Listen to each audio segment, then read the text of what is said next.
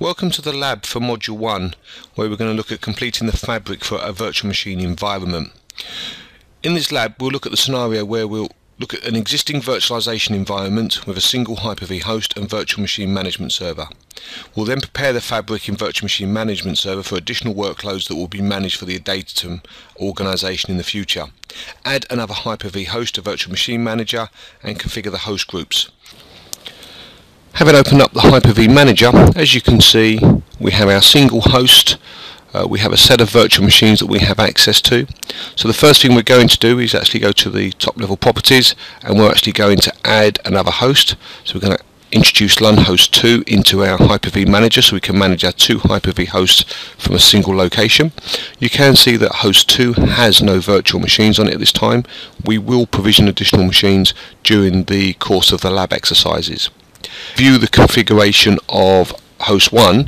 First of all, we can see for the switch configuration we have a single external switch called LS management. This switch has been created by Virtual Machine Manager, and we'll see how the configuration of that works later on. If we actually go into the settings of a virtual machine, so we'll just look at our domain controller, we can see the configuration of the virtual machine is pretty straightforward, nothing too special. Single processor, 512 megabytes of memory. But we can actually see this virtual machine, same as all the other virtual machines, are actually bound to that LS management switch that we've just had a look at.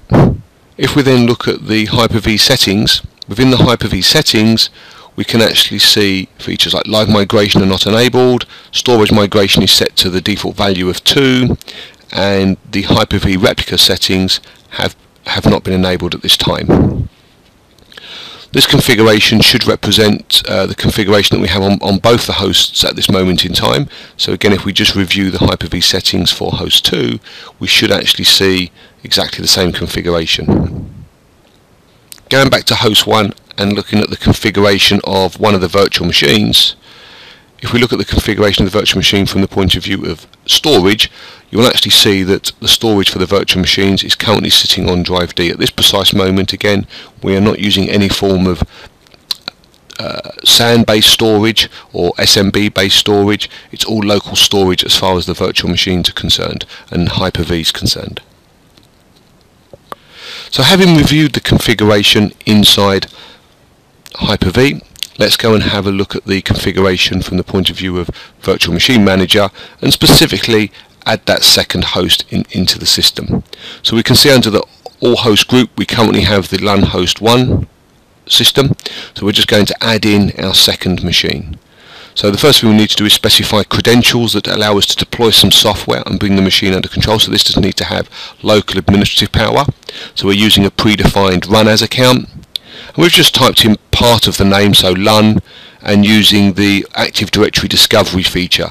So the system's going out and inquiring against all the machines that start with the name LUN effectively, or have the name LUN attached to them, so the virtual machine cluster does.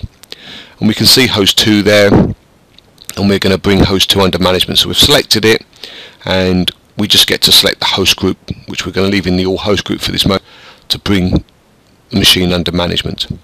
So the jobs window pops up and we can see the job running. So I'm just going to clear the tick to stop the jobs window popping up anymore and actually go down to the jobs panel. So we can actually see the virtual machine host being added. So we can see we're in the phase we're actually installing the Virtual Machine Manager agent.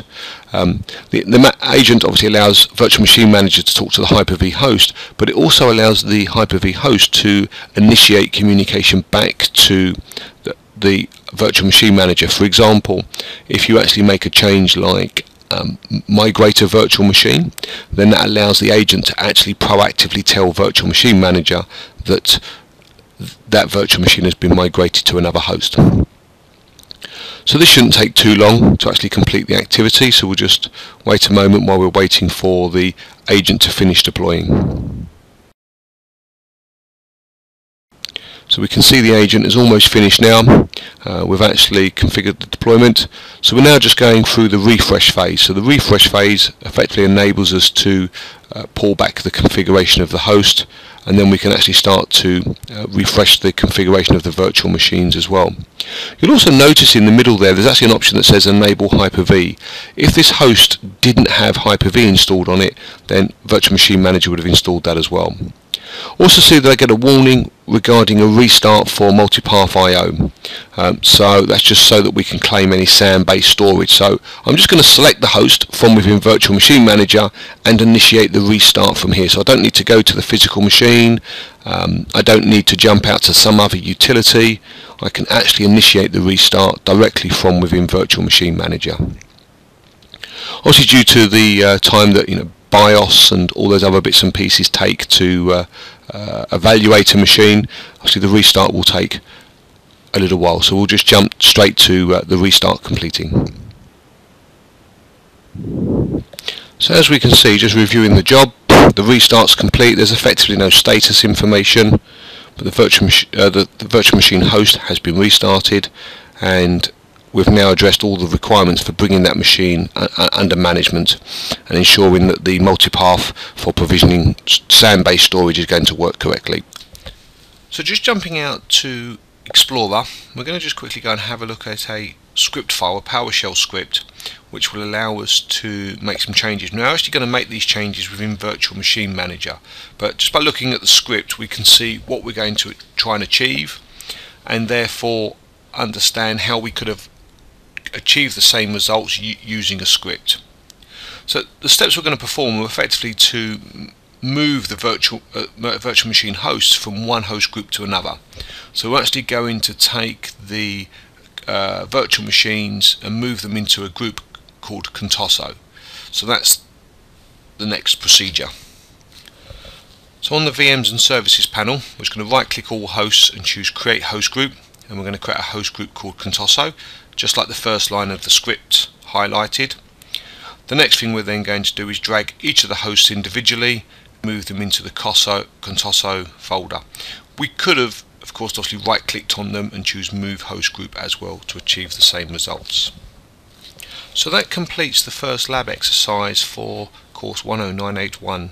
So we've effectively reviewed our configuration in Hyper-V, added a new host to the Hyper-V Manager, added that same host to Virtual Machine Manager, created a host group called Contoso, and moved the machines into the Contoso host group.